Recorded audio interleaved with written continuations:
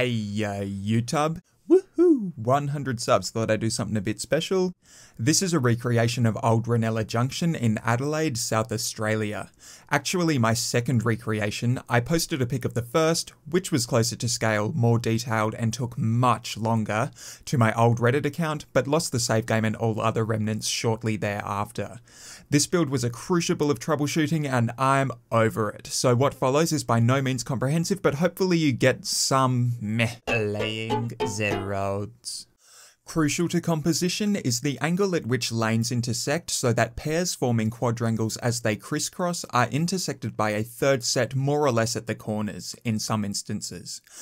An attempt at this fails when approximating the placement of routes in accordance with the angle they appear to me to be converging toward the intersection, engendering such errors as depriving this crisscross from being intersected without hindering the proceeding merge. Starting again, route convergence is determined by laying roads from the intersection after fine-tuning intersecting segments so lanes cross appropriately. This road is a little tricky, exiting the complementary intersection with 4 lanes that diverge in pairs, each ramification spawning a third lane before the stop line, but the bus lane merges to form 2 again as it enters. Realising the segment I have created is too thick for interaction with ordinary road, more custom lane work is begrudged. I thought the complementary intersection was going to be easy, I was wrong. Separation of the double lane I'm adding here for the right turn, though the innermost of the 2 won't function, later painted with a bike lane sheltered by chevrons. The double lane is useful, though, for straight on lane connection with the destination 2-lane road, where the median lane can activate midway through the intersection, allowing cars to diverge smoothly if they wish. The right turn onto the thick segment connects to both diverging ramifications, and I will tell you one thing I could go without doing for hours on end, and that is waiting for outside connection traffic to spawn every time I need to test a route. A lazy rendition of the Southern Expressway and joining ramps. Permanent stop lines are marked, coaxing cars to stop at the appropriate spot by creating a dummy intersection and moving the node around, acutely angling the intersecting segment to promote staggering when called for. Starting to mark some of the dotted lines, and a sigh of relief when the borders are traced, revealing a reminiscent shape when underlaid with test asphalt. Chevrons, diagonals and curbs are added, adjoining many line segments for thickness and conforming curbs with PO when needed.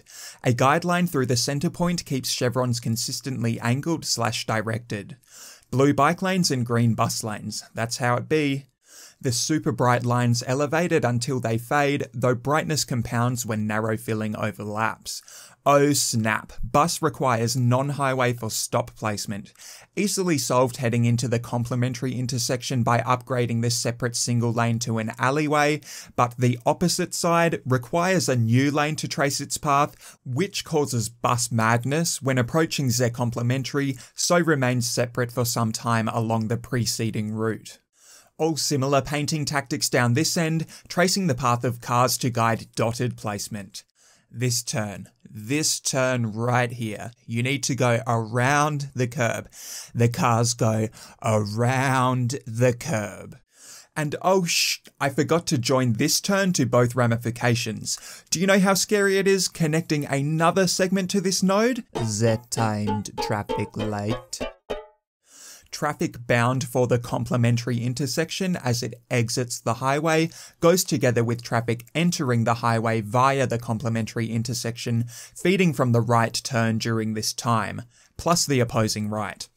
Green light as highway exit traffic reaches the stop line, entry traffic feeding from the left turn now, before the opposing green feeds, straight through for traffic adjoining the hollow median while the antipode opens to the complement, with room for remaining highway exit traffic to disperse.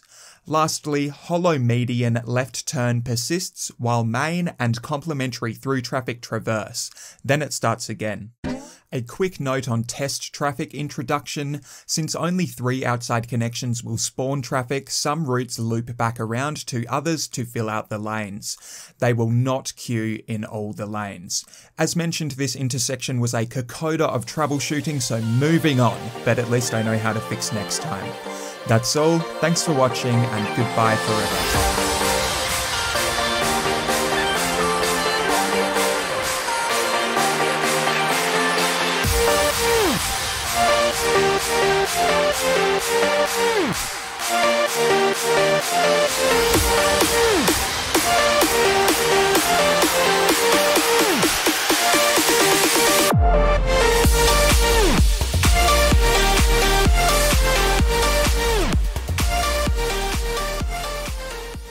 Must not ruin.